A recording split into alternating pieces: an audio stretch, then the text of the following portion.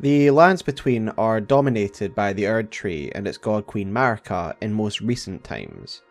Marika and her royal family had wrested control of the lands between through military might, culminating in the massacre of the fire giants and the containment of their ruinous flame.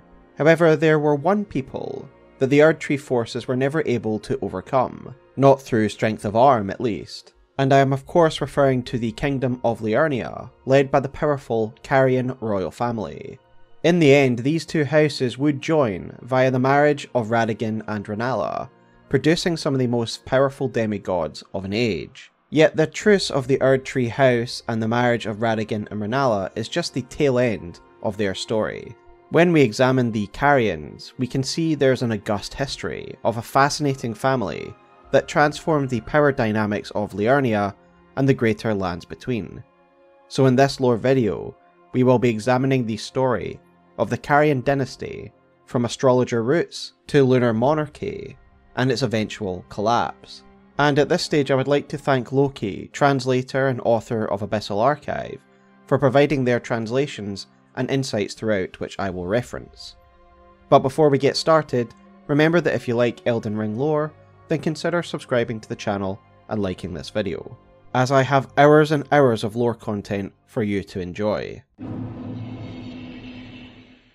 The story of the Carians starts where most of Magic's story in the lands between begin, on the mountaintops of the Giants, where a fledgling society of astrologers first lived in years past. Rennala is referred to as an astrologer in the Stargazer heirloom, which is how we know that she is descended from them. Chronologically, we first hear of the existence of these astrologers via the Sword of Night and Flame, a relic of the Carians, which reads as follows: Storied Sword and Treasure of Caria Manor. Astrologers who preceded the sorcerers established themselves in the mountaintops that nearly touched the sky, and considered the fire giants their neighbours. Notably, this sword is also described as a treasure of the Carians, and it's found in Caria Manor, reinforcing the fact that they do owe their lineage to these early astrologers and they honour it, a fact reinforced by the description of the preceptor set as well. We find evidence of this old society in the stone basins and the Stargazer ruins found on the mountaintops, the latter of which was presumably their home. Going by the account given in the sword, these astrologers lived peacefully in the mountains alongside the fire giants, meaning the development of this proto-Liurnian society very much predates the Erdtree dominion. I presume most are aware of this, but for those who aren't, these early Stargazers are the ancestors to the Glintstone sorcerers, as is said in the sword description we just read, but it's also reinforced via the Carian preceptor set, which reads the following: A long, bright blue gown with the movements of the stars drawn upon it, worn by the magic preceptors who served the Carian royals.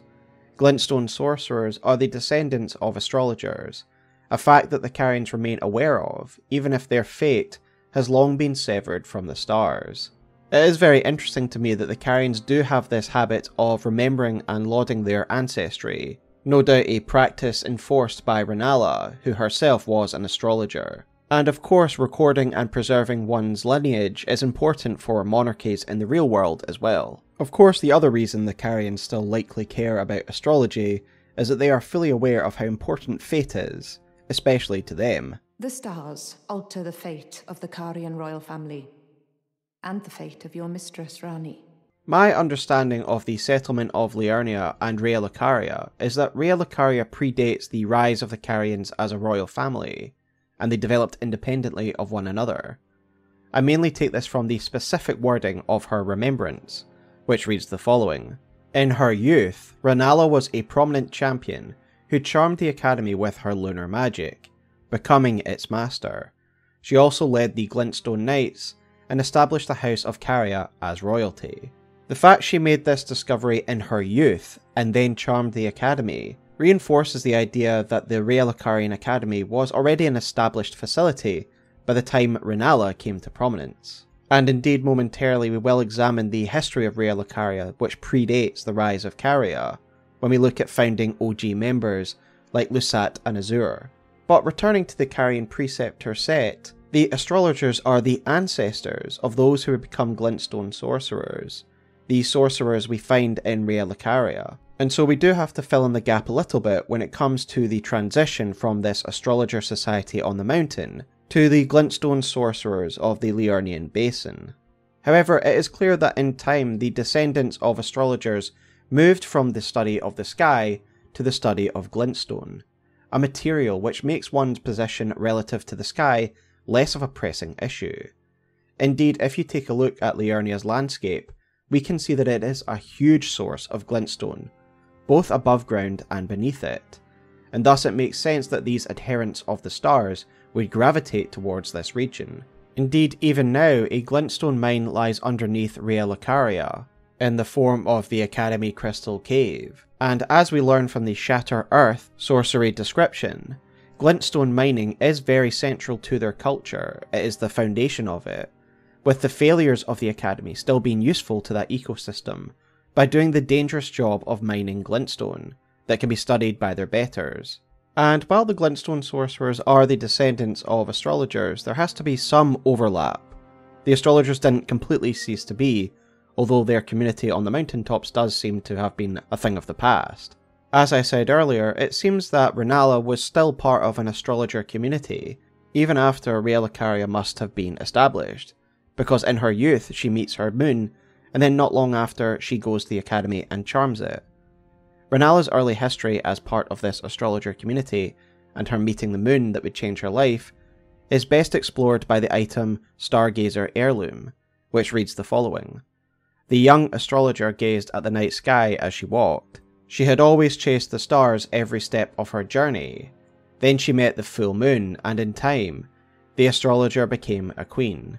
The obvious conclusion that we have to come to then, with this overlap, is that Rennala's community was either the last to come down from the mountaintops, or was simply the last to give up that way of life, whilst others had long become glintstone sorcerers. Lokey has an interesting perspective on this gradual migration from the mountaintops, something shown by this map here. Lokey believes that we can trace the migration pattern of the astrologers through the trees, the suggestion being that each migration of astrologers brought large conifers with them to their new home. We can see these ghost conifers on the mountaintops of the Giants, the astrologers' original home. We can also see dead ones at Lascar Ruins in South Liurnia, where they clearly migrated to, and in Sellia, and of course Moonlight Altar, where the Carians would eventually migrate to. We can also find them in the area around the Shifra River, and in the Hollow Horn grounds which lie above the Shifra River. Given that both of these areas surround the city of Nokron, Lokey suggests that the conifer's presence here is because of a contact between Sellia and Nokron, which we of course know exist, given Sellia's deep ties to the Eternal City, and the Nox. My main issue with this is that I personally see Sellia as more culturally Nox or Numen, though I believe Lokey isn't discounting this either. Rather, Lokey sees the town of Sellia as the result of a sort of cross-pollination, that astrologers settled down here in Caelid and made contact with the Nox. And while the establishment of Sellia above ground is definitely because of the Noxian influence, he believes that the population here are mainly astrologer descendants, and I do think this certainly makes sense given that we only see 2 true Nox in this town, and the rest appear like normal glintstone sorcerers. But I really like this theory of Lokey regarding the conifers and the migration patterns of the astrologers, and I think it helps illustrate the evolution of the astrologer community to their glintstone descendants, via conifers that are primarily found on the mountaintops of the Giants, but also these conifers are found in areas related to glintstone sorcery, such as Moonlight Altar, Lascar Ruins, and Sellia. But to conclude, whilst a lot of her astrologer kin had already become glintstone sorcerers, Rennala was still part of the astrologer tradition. But once again, I think Lokey puts it in a more concise way, and so once again I will quote Lokey's notes to me on this subject. The Carians are still living on the mountaintops during Rennala's youth and migrate down while she is still relatively young. The Lascar and Sellia already have a lengthy history, with the academy under Azur and Lusat. In short, they establish themselves as nobles on the western mountain and become royalty within a short number of years. But the power dynamic would shift when she met this cosmic entity, the full moon, that would come to define her and her rule henceforth. So as we've just learned from the Stargazer heirloom, as a young astrologer, Rennala was essentially observing the stars, and at this point she made contact with the moon. Where this fateful meeting took place, for me, is most likely to be Moonlight Altar, mainly because the location has a deep connection to the moon specifically. Despite this altar not being the highest point in the lands between, one is able to see the moon far more clearly than in any location, a place where we can see the full moon and the dark moon in the sky simultaneously, unlike in other areas of the map, even just below us, in Liurnia, which means it most likely has a special connection to the moon. And if this was where Rennala first made contact, it would make sense that this is where a Moonlight Altar would be established. We learn that Rennala tries to recreate her own meeting with her moon with her daughter Ranni, and this is something we learn of via Ranni's Dark Moon, which reads as follows. This moon was encountered by a young Ranni, led by the hand of her mother, Rennala. What she beheld was cold, dark, and veiled in occult mystery. Given that the full moon is foundational to Rennala's power, and she sees Ranni as her heir, this makes total sense. But returning to Moonlight Altar, given it is one of the only places in the lands between that we can see the dark moon and the full moon in the sky simultaneously, it does lead me to believe that this is where Rennala led Ranni to meet her own moon, and it is where originally Rennala met her moon. With that in mind, let us consider the archaeology of Moonlight Altar and what it can tell us about the early history of the Carians. Firstly, there are two sets of ruins that can be found on the altar in the shadow of the cathedral, the Lunar Estate and the Moonfolk ruins. As I stated in my Hidden Tales video, I attribute the Lunar Estate to be the estate of the Carian family, prior to them living in Caria Manor. The term estate in the real world, in Britain, is usually used to denote land owned by a royal or aristocratic family, and so I see this as the old Carian estate, the Lunar Estate. The Stargazer heirloom states that in time Rennala became a queen, and given she was very young when she met the moon, it is a reasonable assumption that a good deal of time passed between her meeting the full moon and establishing the Carians as a royal family. She would attend the Raya Lucaria Academy as a young sorceress, charm them with her unique magic, and then in time build up her power base, before eventually declaring herself as monarchy, when she had enough power of course. And the foundation of that power I think can be found here in the Moonlight Altar. And as such, I would imagine this lunar estate to be her family's home during this transitionary period, established at the site of the most important meeting of her life. Likewise, I would see the Moonfolk ruins as the ruins of a community who followed Rennala and joined her in the veneration of the moon. There is another feature of interest to this story, found on Moonlight Altar, and this is what I call the Three Sister statues, which are guarded by a Red Wolf of Radagon. Now, we are never directly told what these statues represent, but the statues of the three female figures immediately makes me think of the Three Sisters found at Caria Manor. These towers are called Rennala, Ranni, and Selvis's Rise. Selvis's Rise is clearly named after the current occupant. However, given this area is called the Three Sisters, I speculate that this is only a recent renaming of the tower, and that at one stage it was also named after a female. Therefore, speculatively, there might have been three sisters, of which Ranni was just one, multiple Carian princesses. Indeed, the description of the Carian filigreed crest does imply there were multiple Carian princesses, and while it is speculation, I do think this is the story that is being told to us through the environmental details, and is just another tie to the Carians, suggesting that this was their earlier home, predating Caria Manor. Then of course we have the cathedral, the Manus Celeste itself, and as Ziostorm points out in his video on Moonlight Altar, this cathedral shares the same architectural design as the Church of Vows, marking it as a Carian structure, really being the final piece of evidence that Moonlight Altar is Carian. The translation of the Latin Manus Celeste that people have provided within the community does vary, but the two most likely translations are the Hand of God or Hidden Hand. The cathedral itself is shattered, and spread throughout the ruined fragments of the cathedral are starlight shards. Additionally, in the sky we can see blue streaks, suggesting that starfall has damaged the cathedral here, and this is something suggested by Zyostorm. And while I agree that the cathedral itself was damaged by a starfall, I don't agree with the common notion that the two fingers found beneath the cathedral came down as a sort of meteor, and people usually cite the different blue colorization of these fingers and the blue streaks in the sky as evidence for this. One of my main reasons for not agreeing with it, and again this is pointed out by Zyostorm in his video, is that the crater or channel that leads down to the two fingers is not a straight up and down line.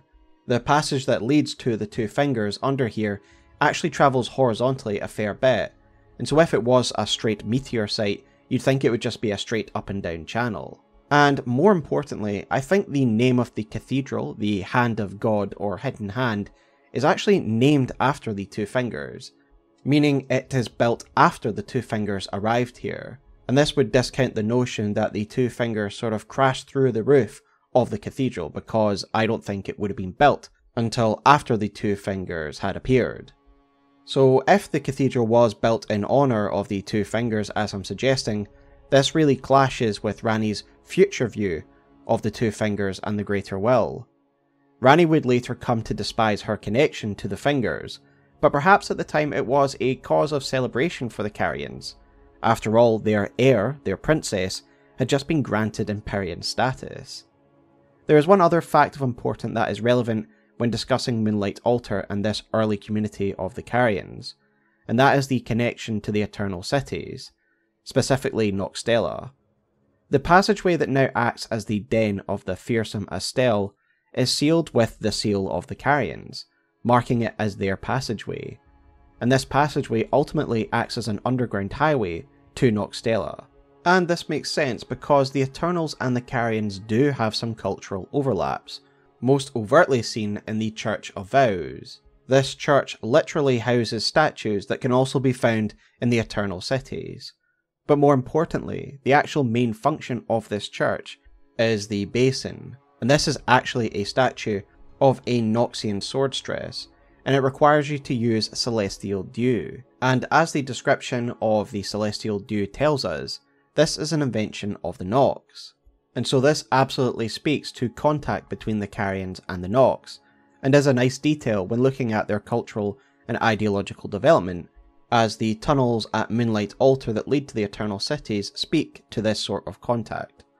So to summarise, I see the Moonlight Altar as the first bastion of Carian influence, when they were more concerned with the power of the moon, and before they became associated with Erdtree royalty.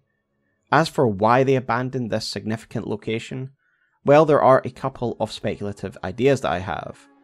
Firstly, there is the possibility that this region became less significant and more isolated as the land in Liurnia fell away.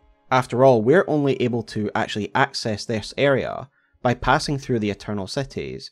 There is no direct route for Liurnia, and as someone who is the monarch of Liurnia, basing yourself in a location that can't even access the lands that you rule is really not a strategic advantage. And so perhaps when the lands fell away and the Lake of Liurnia was created, the Carians looked for a new location from which to rule from. It could also be a shift in priorities. When she got married to Radagon and they had children together, and her alliance with the Erdtree family obviously strengthened, perhaps she was less concerned with her old ways of venerating the moon, and she cared more about maintaining her alliance and her marriage. And Caria Manor's location is definitely closer to Altus Plateau, and if there was an ongoing alliance between these two houses, it would make sense to relocate somewhere closer to Altus Plateau. So while we've discussed Rennala's consolidation of a power base, we also need to talk about her influence in another area, and this is of course in Raya Lucaria, an institution that she would come to dominate, and is definitely one of the pillars of her rule. So let's talk about that.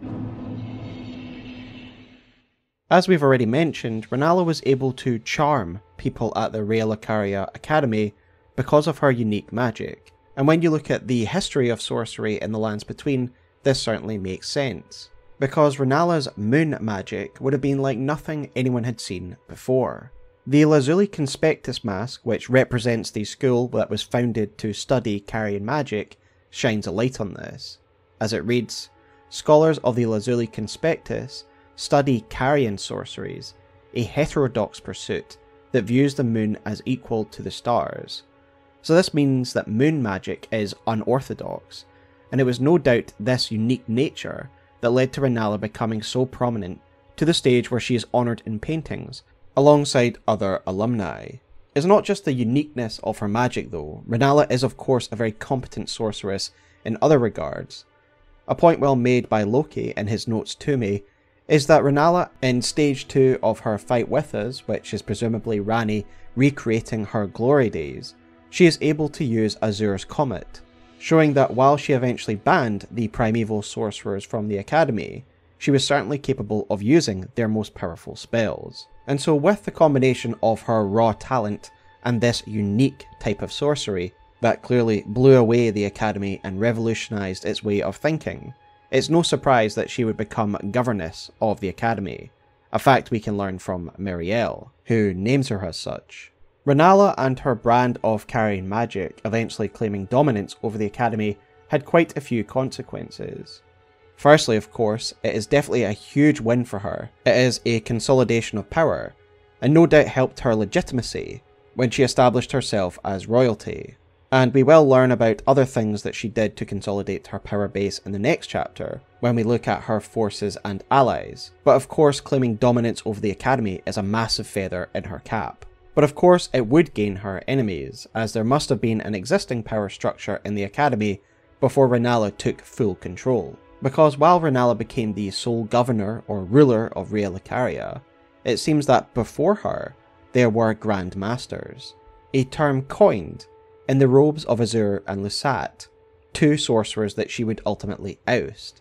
It is of course Rennala who dismantled the power base of those known as the primeval sorcerers, something we can learn via Sellen's personal enmity of the Carians. If you recall, I was exiled from the Academy of Raya Lucaria. It was for attempting to restore the primeval current of glintstone sorcery. The toothless pedantry peddled by the Carian Royal Family can rot for all I care. I want glintstone sorceries that open our minds, unbound by terrestrial taboos. Even to this day, the Carians are still trying to wipe out this school of sorcery, because Sellen is being hunted by Jeren, a retainer of the Carians, and presumably the one responsible for chaining up her true body in the Witchbane ruins, no doubt intending to return the moment the stars started moving again and she could be killed for good. And while Sellen is the most recent heir of this school, she isn't the one that founded this. In fact, this can be traced back to two of the oldest glintstone sorcerers in existence, Lusat and Azur. I need your help, my apprentice. Master Lusat is another founding glintstone sorcerer, and like Master Azur, he was banished from the academy. Now he languishes in prison somewhere. My apprentice, can you find Master Lusat? With this glintstone key, you should be able to cross the boundary that encloses him. I need him to restore the primeval current of glintstone sorcery. He's nigh a child of the stars, such is his body now. Rennala's reasons for banishing this school of sorcerers is never explicitly stated. However, as always, we are able to speculate with the evidence given to us. Firstly, the methods used by Sellen and her predecessors are extremely dangerous and pretty abhorrent. And this is of course how Sellen earned her moniker, Sellen the Graven Witch. The term Graven is a reference to the so-called Graven Schools or Graven Mass, a horrifying abomination that we can learn of via the Graven Mass talisman, which reads, "The primeval current is a forbidden tradition of glintstone sorcery. To those who cleave to its teachings, the act of collecting sorcerers to fashion them into seeds of the stars is but another path of scientific inquiry."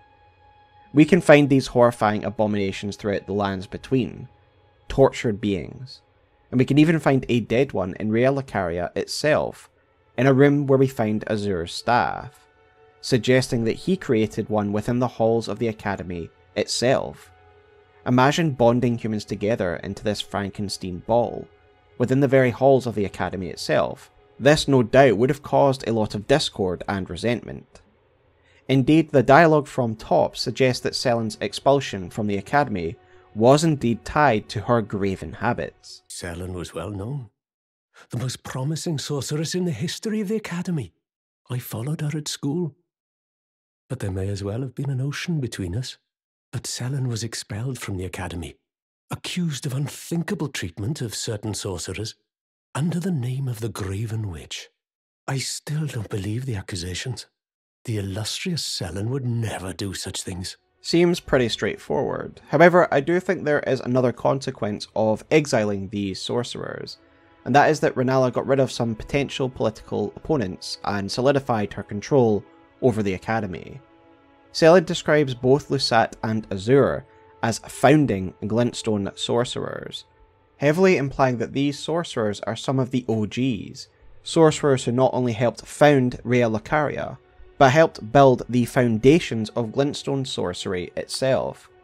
Indeed, this seems more or less certain when we consider the Carolus Crown, which names this school as the oldest, and this school was founded by none other than Azure. So we really are talking about the old guard here, legends who helped build the very foundations of the academy and sorcery in general. To reinforce their prestigious position that they once held, we can look to their robes, which read the following. Since the Grand Masters Azure and Lusat were driven from the academy, no one has achieved their formerly held rank. So Azure and Lusat were Grand Masters, a position which hasn't been held since they were expelled, and this makes sense if it coincided with Rennala taking control as Governor, a position that essentially made the role of Grand Masters worthless, and it changed the control of the academy from an oligarchy of these OGs to an effective monarchy. Raya Lucaria thus transformed under Rennala. Her school of magic, her brand of magic, would become its own conspectus, the Lazuli. Founding your own school is really the mark of being a great sorcerer, and again the fact that she is able to do this with her own unique brand of sorcery would definitely have helped solidify her claim to governess of the academy. Sellen describes Carian magic as toothless pedantry, a reflection of the fact that under her rule, under Rennala's rule, there was no research into the primeval current, which people like Sellen see as the ultimate end goal of glintstone sorcery as a whole, and thus practicing magic without this end goal in mind is toothless. And so with this clash in ideals and the political aspect of it, it is no wonder that Rennala would get rid of these sorcerers from the academy, and with it, her control was secure. I had previously mentioned that Rennala did other things to build up her power base, all of which would culminate in her being able to declare herself as a queen, and her house as a monarchy. And so in this chapter, let us discuss Caria as a royal house and what its makeup is. Rennala founded the house as royalty, and so at this point I do want to tackle one of the weird parts of the lore, something I've talked about in my previous videos. And that is the fact that when Ranni conjures the vision of Rennala that we fight in the stage 2, she refers to Rennala as the last queen of Caria. And this is a little strange given that she's the only queen of Caria, she's the founding queen. But Ranni's language on a surface level seems to suggest that she is the end of a long line. However, once again Lokey was able to provide me with an answer that I find quite satisfying. Lokey believes that Ranni's word choice here is a reflection of Ranni's view of the Carian monarchy and her place within it. Lokey points to the ghost found in Caria Manor, the ghost of a Carian retainer or knight, and its dialogue belays a certain expectation among Carian retainers that Ranni would take the throne, so to speak.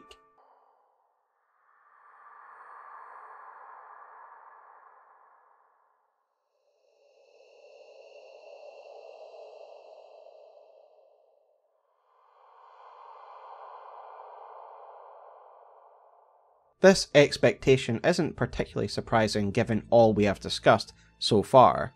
Ranni was clearly being groomed as the heir to Rennala's throne. And so Lokey suggests that this statement by Ranni, that Rennala is the last queen of Caria, is a reference to the fact that Ranni has no intention of becoming the queen of Caria. Ranni has her own path, which goes far beyond being a queen. and as such her mother is the only true queen of the Carians, the last. With that said, let us now look at the forces that are under Rennala's command. And I think what is interesting about the Carian Royal House when compared to the Erdtree Royal House is the way that it enforces loyalty. The Erdtree House very much did it through conquest, whereas the Carian House and its vassals are more closely bound through oaths of loyalty and chivalric values. The mainstay of Carian forces is of course the legendary Carian Knights, that numbered only a few, something we learn of via the Carian Knight Sword, which reads, "These knight swords could serve as catalysts, letting them wield sorcerous battle skills. Despite numbering fewer than 20, this power made them a match for even the champions of gold in battle." So these knights are few in number but very elite, and given the council chamber seen at the top of Caria Manor, it suggests that they served as a sort of council as well, although that is just my speculation based on round table culture. The Carian Knights also welcome trolls into their rank, as evidenced by Bowles, the Carian Troll Knight, and the unnamed Carian Troll Knight found in Caria Manor. This is a marked difference from how the majority of trolls are used in the lands between. As the degenerate cousins of the giants, and hated enemies of the Erdtree realm, they are generally used as slaves or manual labour. However, the Troll Knights are treated with a sort of dignity, and the Troll Knight sword item description highlights just how differently they were treated under the Carians, as it reads, "Called into service when the Queen invoked an oath they swore, the Trolls are treated as true Knights of Caria, and fight arm in arm with their human comrades." So in this brotherhood, the Troll Knights are treated as equal to their human counterparts, and this makes sense as the Carians would not have the same enmity for trolls that the Erdtree royals would, because they didn't take part in that war. Indeed, if we remember the Carians' origins as astrologers, both the ancestors of the Carians and the ancestors of the trolls, the fire giants, coexisted in peace on the mountaintops. And so this partnership, this welcoming of trolls into the ranks of knights, is honouring that past. And so culturally we can expect the Carians to have a more even-handed view on giants and their kin. And because of this, they gain very powerful allies. Powerful knights that served with loyalty, but also gaining the guidance of the like of Iji. We learn via the hammer item description that the art of smithing originated from the giants, hence why Iji is such a skilled smith himself. Jaren even comments on how useful these weapons were in Radagon's war against the Scarlet Rot. And funny thing, his swords were all blunt as stone, but not one of them decayed when faced with the Scarlet Rot. Again, just another powerful asset for the Carian Royal House, an asset that would have been left on the table by the Erdtree because they view the trolls as nothing more than just slaves. And while the Erdtree forces clearly also arm trolls to be used as slave warriors, it's hard to compare them against the knightly trolls of the Carian House who have been trained to use magic, and serve not because they are slaves, but because of a powerful oath. And something I missed but Lokey picked up on, so again credit to Lokey, is that Rennala gathered other allies to her side through oaths as well. Lokey highlighted the summons that Rennala uses in stage 2 of her fight with us. Rennala summons giants, dragons, and wolves, and each time she does so she says, "Come Oathsworn." So again, these aren't just slaves or summons, these are beings, animals, trolls, and dragons, that have sworn an oath of loyalty to Rennala that she then calls upon. So I think you're starting to get the picture that oaths are important to Carian culture. They didn't just want people to serve them, they wanted them to be bound to the Carians through loyalty and oaths. The Troll Knight sword that we looked at obviously tells us that these knights were bound to them via an oath, and this of course makes sense because they are essentially knights of this royal house, and in medieval history when you are a knight, you are indeed bound to your liege through oaths. The term oath is also used in regards to another Carian vassal, Jaren, the Witch Hunter, and ally to General Radagon. We can learn of this via the eccentric armour set, Jaren's set, which reads the following. Jaren preferred a nomadic existence, but after spending time as a guest of the Carian royals, he became a guest commander for General Radagon, and for the first time the restless tumbleweed would be bound by an honourable oath. These oaths are described as honourable, and they seem to have the effect of creating real ties of loyalty, especially when you consider what Jeren went through for the Carians. He stood by the degenerating Radahn for God knows how long. His dialogue that we quoted earlier, where he discusses Iji's weapons, suggests he was actually serving by Radahn's side during the war against the Scarlet Rot. And he even assisted in putting General Radahn to his final rest, all the while having Selin tied up so he could fulfill his real oath, which was to kill Selin. Now the festival is over, and General Radagon is defeated. Jeren's duties are finally fulfilled. Though we served different masters, I could see he was truly adept in his role. Now the time has come to remind him of an old promise made. With the stars of fate set into motion, a certain sorceress is dispossessed of her immortality. Finally, we can be rid of a long-standing Carian weed. Jeren is described in his armour set as someone who is a tumbleweed who doesn't want to put down roots, and yet because of the loyalty that the Carians inspire, he did put down roots, and went through great effort to fulfill his oath to the family. There is another rather interesting oath between the Carians and another unusual ally, the Crystallians, and this is something we can learn of via the Magic Downpour item description, which reads the following. One of the sorceries of the Carian Royal Family, said to have been taught by the Crystallians to mark the swearing of the Old Concord. As to what the details of this concord was, we can only guess, beyond the fact Carians were granted a deeper insight into magic directly from these unusual beings. We can also find Crystallians present in Moonlight Altar alongside dragons, again implying that Rennala established these concords early on in her rise to power, before settling down in Caria Manor, and that she somehow bound these unusual beings to her service. Ranni, as a Carian princess, seems to continue this tradition of making her oaths with her vassals. This is most clearly seen in her relationship with her shadow, Blythe, and this is in many ways the greatest illustration of the loyalty that the Carians inspired, as Blythe is already bound to Ranni in a cosmic fashion, through the power of the Two Fingers. I was once an Empyrean, of the demigods. Only I, Mikola, and Melania could claim that title.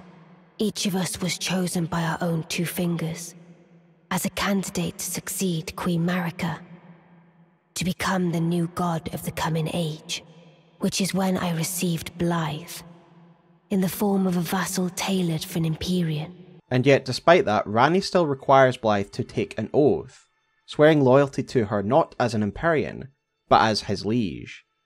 And we learn of this via the Royal Greatsword, which reads, in defiance of the fate he was born into, Blythe swore to serve no master but Ranni. As proof, the sword was imbued with a cold magic at the moment the oath was sworn. Blythe literally ends up defying his own nature in favour of his loyalty to Ranni, his words and his covenant with her more powerful than the cosmic forces of the world. The Carians are even able to bind dragons to their will, as evidenced by Adula, the dragon that guards Ranni. And we learn from Adula's Moonblade that this dragon is specifically tied to Ranni. However, Rennala also summons an oath-bound dragon during her Stage 2 fight with us, implying that Rennala also bound dragons to her service in the same way. And then when you look at Moonlight Altar and you see how densely populated it is with dragons, this makes sense. I've always assumed that these dragons found on Moonlight Altar, apart from Adula, are ones that the Carians bound into their service. This sort of chivalric culture is the core of the Carians' identity, and is how they differ from the Erdtree monarchy. And as a result, while the Carians probably don't have as big an army as the Erdtree forces, we can already see how they were able to put up such a fearsome fight. They had trolls, dragons, and soldiers willing to die for them, bound in a sort of loyalty that the Erdtree forces could never know. Of course, we can't talk about the Carian chivalric culture without discussing the most honourable knight in the lands between, Loretta. We learn about Loretta via her armour set, which reads the following. Loretta was once a royal Carian knight, and her lapis lazuli blue cape is the emblem of the knightly pride that continues to guide her. Of course, Loretta is no longer in service to the Carians, and we can see this from Loretta's war sickle, where her blue glintstone of the Carians has been replaced with the unallied gold of Mikola, marking her change of allegiance. However, as the armour set says, while she no longer serves the Carian house, the chivalric values that she learned under them is what guides her to be one of the most honourable people that we see in this game. I think it's greatly implied that Loretta somehow stands above the other Carian knights, as is evident by her more extravagant armour and armaments. And I've always assumed that the phantom version of Loretta we fight in Caria Manor is a conjured version that Ranni has made, showing how valued she still is even in her absence. And when fighting her, it is clear to see why she would be so valued. She is extremely powerful, both in her martial prowess and her spellcraft, characterised by her fearsome magic bow. Yet Loretta, of course, is most well known for her quest to find a new home for the Albinaurics. This is what leads her to the Erdtree and her service to Mikola. Loretta's mastery tells us that she travelled long and far to find a home for the Albinaurics, and given she is settled in the Erdtree, changed her allegiance to Mikola, and we can find Albinaurics in the consecrated snowfield, it's heavily implied that Mikola offered a safe haven for these Albinaurics, and in return, Loretta gave him her loyalty. The consecrated snowfield became a sort of fabled land, a legend to the Albinauric people. A chosen land awaits us, Albinaurics. The medallion is the key that leads to the city. It's only a quaint treasure for we who cannot make the journey, but for dear Latenna, it is needed to fulfill her purpose. And this was all achieved by Loretta, who clearly showed great compassion to the Albinaurics.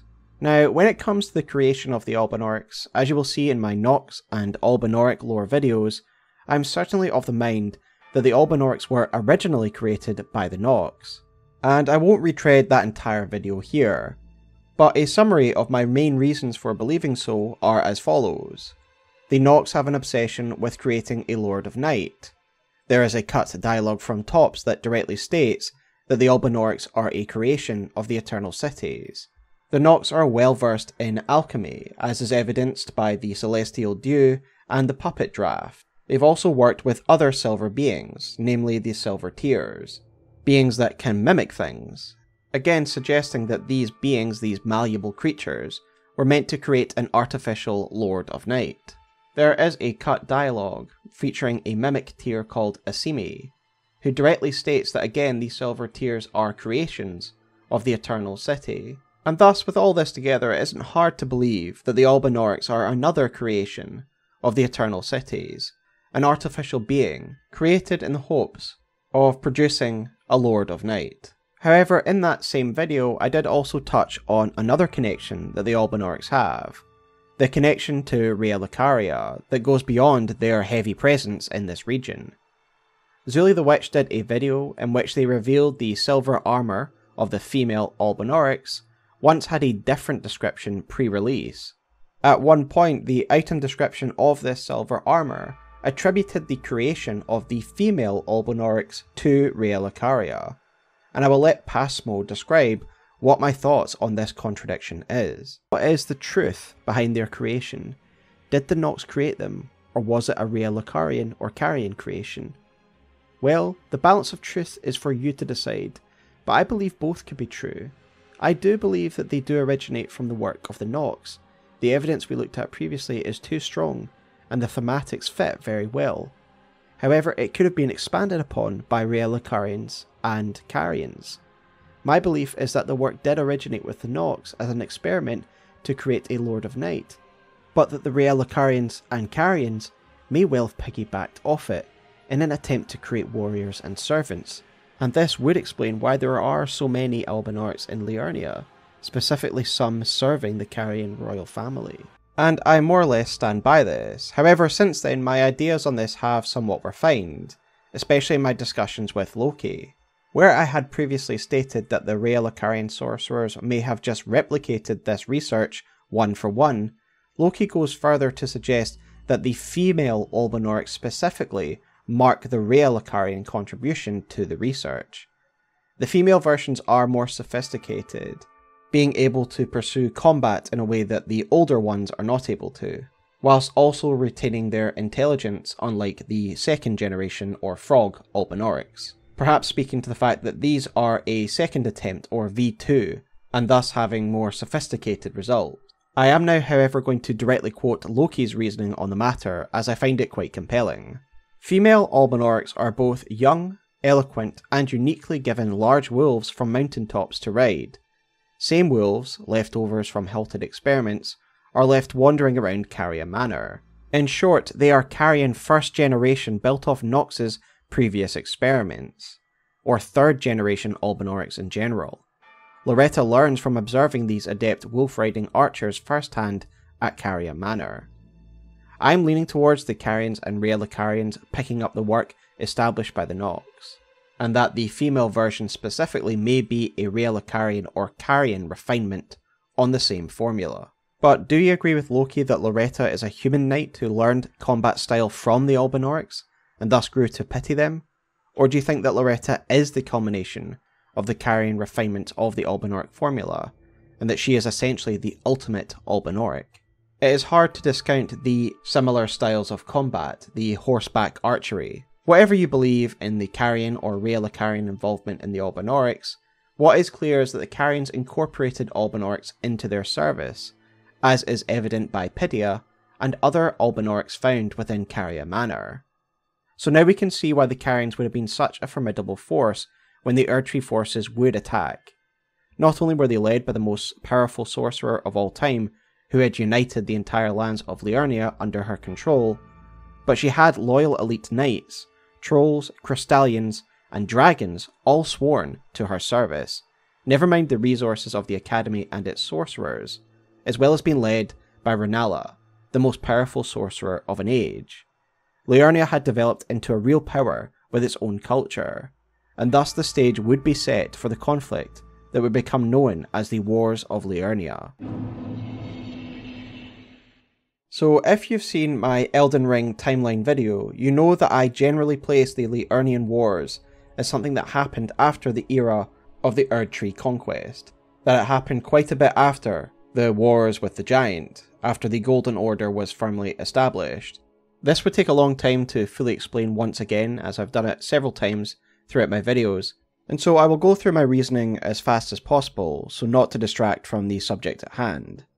Firstly, the Liurnian Wars are not mentioned in Godfrey's armour set as one of his great conquests, nor is he even mentioned to have taken place in the Liurnian Wars. It's all Radagon, and this implies to me that this is deep into his reign as Elden Lord, a period where he is vowed to act more like a lord. Thus Radagon, a champion, is given command of the army. There is also the Barrier of Gold incantation, the description of which tells us that this was an incantation used specifically in the Liurnian Wars by Erdtree forces. The casting sigil of this incantation is the Celtic knot looking version of the Erdtree, the sigil still worn by modern Erdtree knights, again suggesting this war was waged at a time when Erdtree society had been allowed to mature. I also ascribe to the theory purported by Tarnished Archaeologist, wherein you can trace the evolution of Erdtree culture and history through the different classes of Erdtree miracles.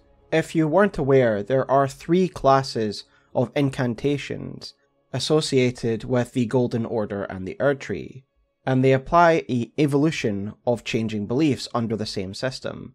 These incantation categories are the Ancient Erdtree incantations, which include any to do with the Age of the Crucible or the Age of Plenty. Then there is the categorization of Erdtree worship, which is what Barrier of Gold falls under. And then finally there is the Golden Order fundamentalists. And so given that the ancient Erdtree incantations represent the Age of Plenty and the Age of the Crucible, this must be the beginning of Erdtree culture. On the other side, we have the Golden Order fundamentalist incantations, which are of course associated with Radagon's second Elden Lord's reign, so this is near the end of the timeline.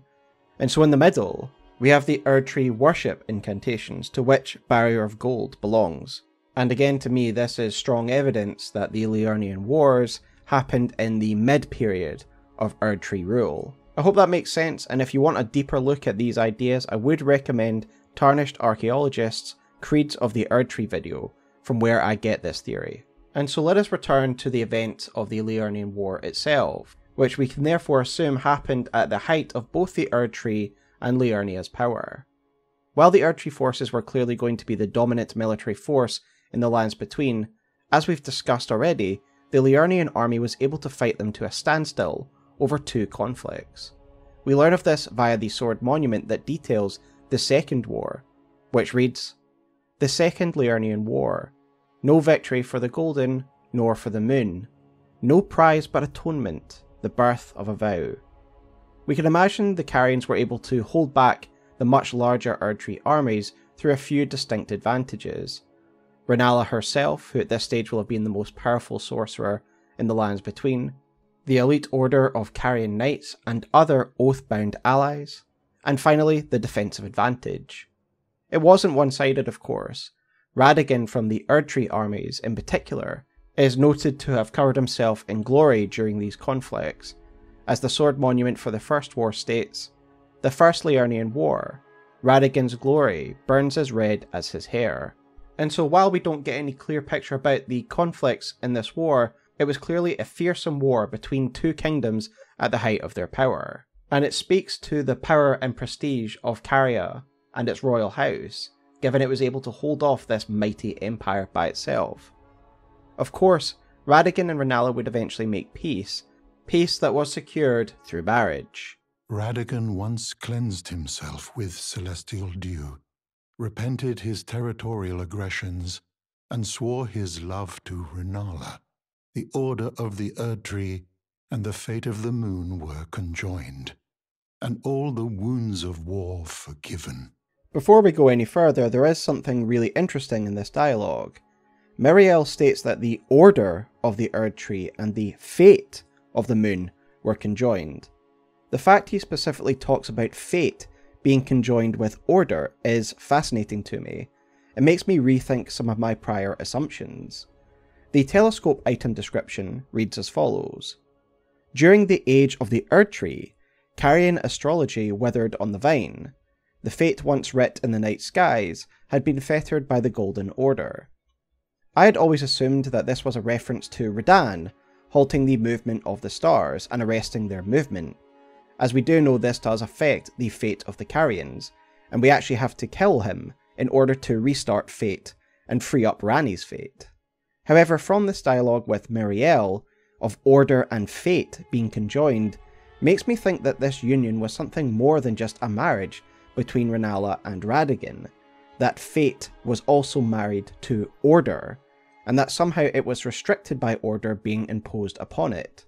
Astrology is really important to the Carians, and this is denoted by the fact the Carian preceptors seem to carry on the practices of their astrologer ancestry, and the fact that Rennala was once herself an astrologer. And Selin's dialogue that we looked at earlier makes it clear how important fate is to the Carians. But perhaps it was at this moment, when fate was conjoined with order, that the fate of the Carians truly became restricted. Maybe it is little surprise that Ranni despises the Golden Order so much, and that she would strike out against them. Just something to think about when thinking about the wider consequences of this marriage. I really do love the lore significance of the Church of Vows. Miriel tells us that it was constructed at a specific point within Liurnia, in order to have both sight of Raya Lucaria and the Erdtree, symbolically looking at the moon and the tree, representing the union of the House of the Tree and the House of the Moon.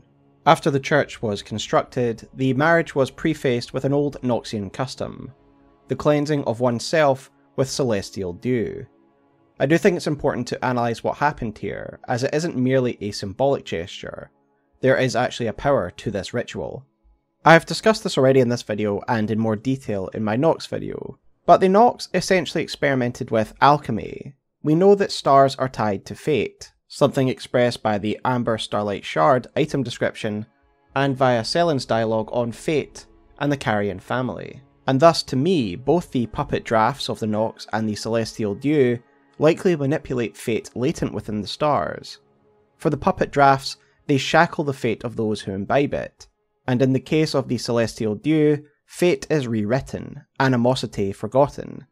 For example, if I attacked Blythe and killed him to get a dialogue for my lore video, he would resurrect and permanently be aggroed at me. However, if I cleanse myself with celestial dew, it's like he resets, almost as if he has forgotten our previous conflict. Our fate has been realigned, and this enmity no longer exists. I wonder if this contributed to how strongly Rennala felt about Radagon.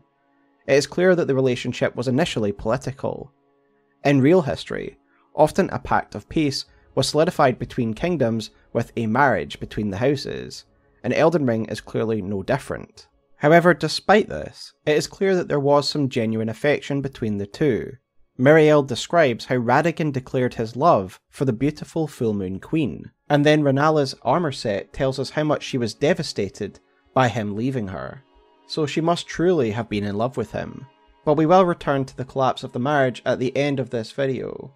For now I want to talk about the marriage itself, as one of the more interesting points of lore within the entire story of Elden Ring comes up within their marriage.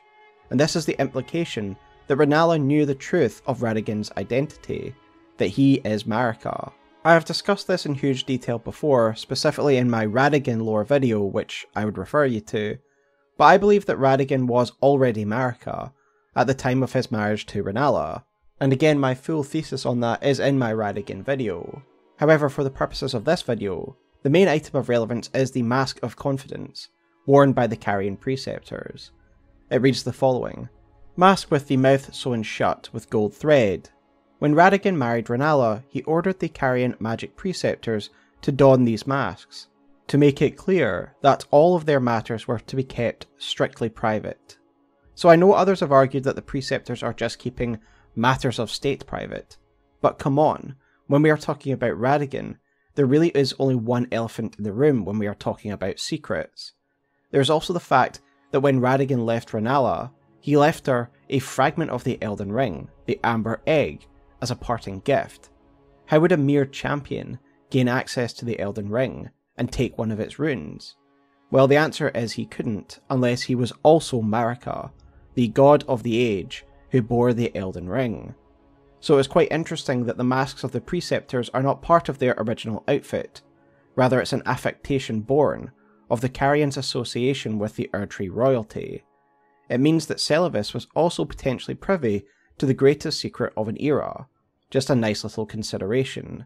This also means that when Radagon and Rennala had children, they are true demigods, not just by virtue of Radagon's later marriage, where they became stepchildren. Rykard and Radagon's great runes say that they became demigods when they became the stepchildren of Marika through their father's second marriage. However, I just see this as a political excuse to cover the real truth, that they were actually demigods by virtue of their birth. During the marriage between Rennala and Radagon, we can assume that this was a happy time for both, Rennala being blessed with her different children, and grooming Ranni to be her successor, and eventually they would relocate closer to the shores of Liurnia into Caria Manor, as we've discussed before, in an attempt not only to have a better, more strategic location, but also to strengthen the ties between these two kingdoms which had now been married into one another. And as prosperous as we can imagine this period to be, it obviously wasn't meant to last.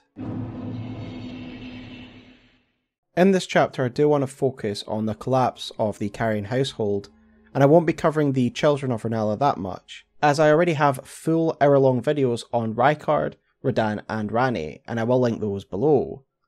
However, in the context of the collapse of the house, I do think it's important that we cover some of Ranni's lore. As I said in the previous chapter, I assume that Ranni's meeting with the Dark Moon when she was young happened when Rennala and Radagon were still together, because after Radagon leaves Rennala, it appears that she's completely broken, and thus I would think incapable of introducing her to her Dark Moon. I would also assume that Ranni meeting the Snowy Crone would take place after Radagon and Rennala's marriage fell apart, and I think this for a couple of reasons. Firstly, let's look at two bits of lore that cover this facet of the story. Firstly, the Snow Witch set, which reads, once worn by the Snowy Crone, who the young Ranni encountered deep in the woods.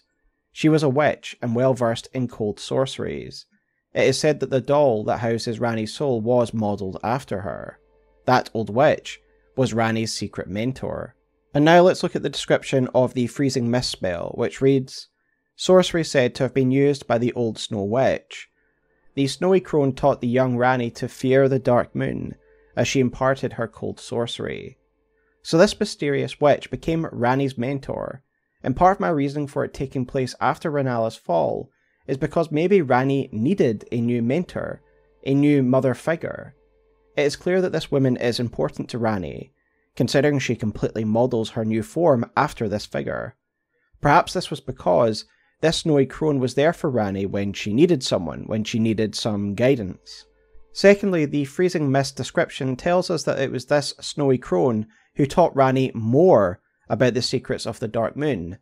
Again, this suggests to me that this took place sometime after that initial meeting with the Dark Moon, organised by Rennala.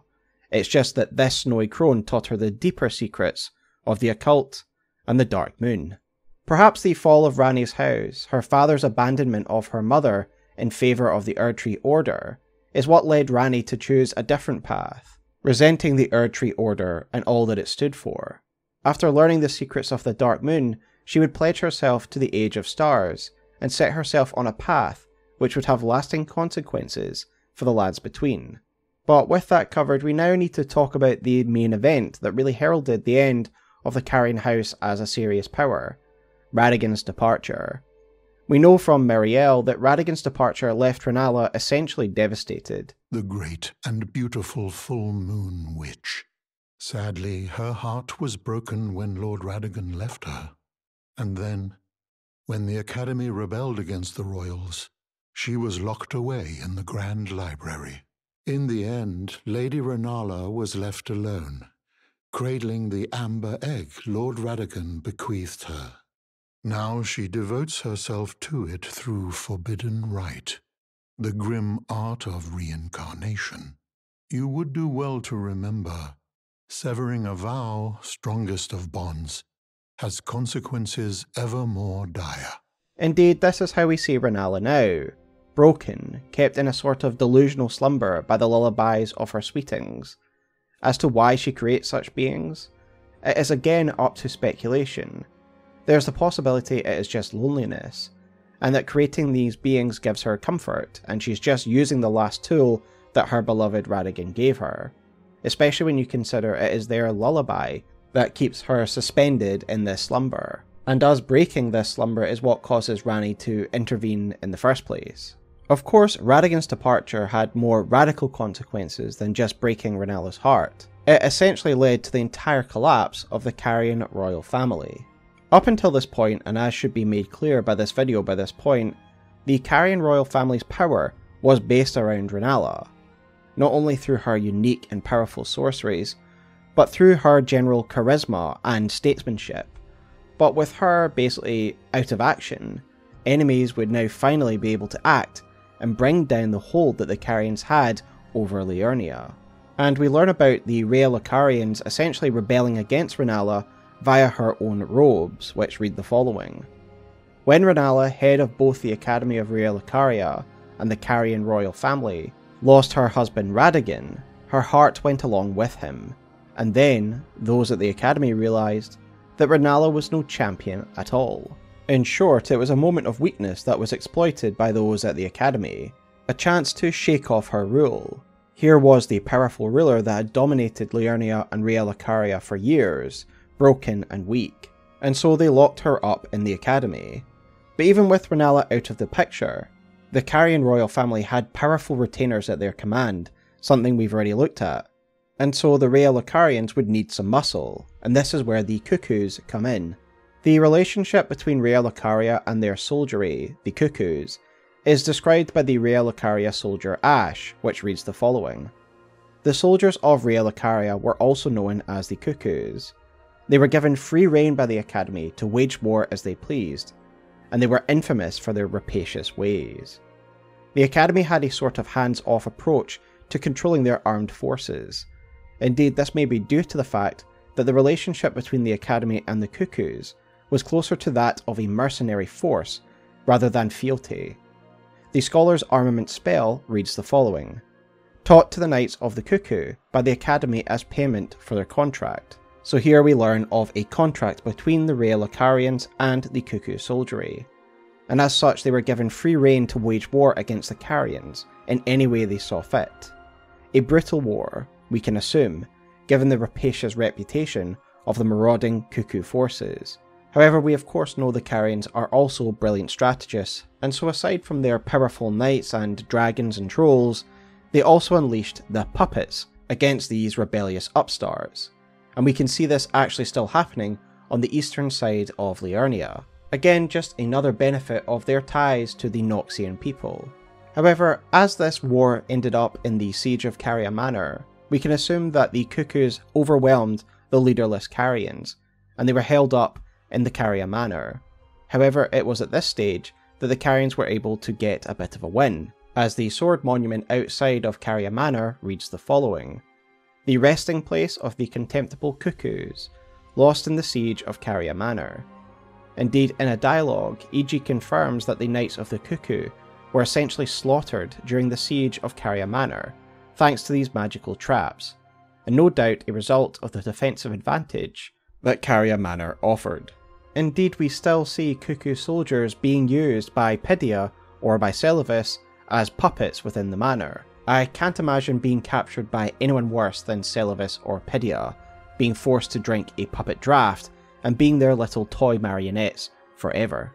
Yet despite this, the Carians' power was clearly broken during this war, as Liurnia is quite clearly controlled by the Cuckoos now, as evident by their tents over the majority of its territory. Rennala is locked away, and any remaining Carian forces have either scattered or are penned up in Caria Manor. Indeed, dialogue from Rogier suggests that the Carians have been largely absent in the years past, only recently returning to the Caria Manor. I have some idea of Ranni's potential whereabouts. There's a manor to the north of the Academy of Raya Lucaria. It is the familial home of the Carian Royals, from whom Ranni descends. There's been talk of the old royals' vassals gathering there in recent years. Ranni's whereabouts since the shattering are a well-kept secret. She hasn't been seen even once, but I suspect she might have returned to the manor in which she was born.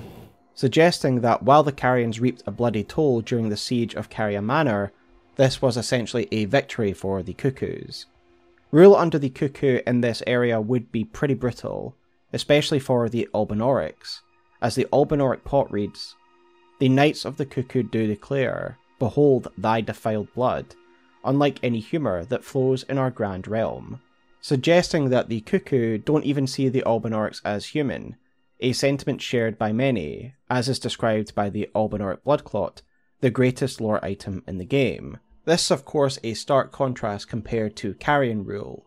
As we saw in the previous chapters, the Carians would welcome almost everyone into their service as long as they would take an oath. Indeed, we do have Albinaurics still serving the Carians now, and I can't help but wonder if the Albinaurics under Carian rule in Liurnia were able to live in peace or relative harmony, and it is only recently under the rule of the Cuckoos and Raya Lucaria that they've begun to be hunted.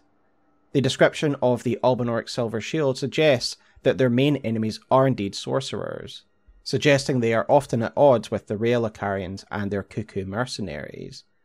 Indeed, armed bands of Albinauric second generations now control the area around Raya Lucaria, where Academy Town used to be. And again, I can't help but think that everything was more harmonious under the rule of the Carian Royal Family, and its collapse has had disastrous consequences for the unity of Liurnia, making it a very unstable region, made only more unstable by the fire monks who have recently come down, searching for the Thief of Fire, seeing their mission as paramount beyond any idea of nationality or sovereignty, and have thus occupied large swathes of Liurnia as well.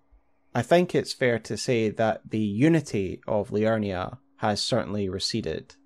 And indeed, this might be the greatest legacy of the Carians, is seeing how bad it is now in Liurnia. We can only imagine how strong and prosperous a nation it must have been to be able to resist the advancing Erdtree Empire, and how unified and strong it must have been under Rennala in her heyday. Ultimately, this is all that's left of the Carian dynasty of old. Their queen locked up and broken, their previous holdings broken and abandoned. The future of the Carians lie with Ranni, and while the splendour of the family is long since past, they may yet reach new heights, but it's clear they will never be what they once were. And having studied the Carians for this video and understanding how they bound an entire region of the map together through ideals of oaths and loyalty, it makes the fractured and divided state of Liurnia now all the more interesting. And while we are often blinded by the glory of the Erdtree royalty and their gods, it is actually the Carians who really showed the lands between what it means to be noble. Thanks guys, that is my take on the Carian Royal Family, a mighty house with loyal retainers that is ultimately crumbled into nothing. What are your thoughts on the Carian Royal Family? Was there anything you think I missed, or anything you disagreed with? Please let me know in the comments below, as I do always love a good lore discussion. Otherwise, also let me know what you'd like me to cover next in my lore videos. I'm still planning to cover Elden Ring, but also Bloodborne and Dark Souls, so let me know if there's any subject that piques your interest. If you like this content and you're new to the channel, please consider subscribing and liking this video, as it helps me out a ton. But until next time guys, I will see you in the shattered remains of Moonlight Altar. Take care and have a wonderful night.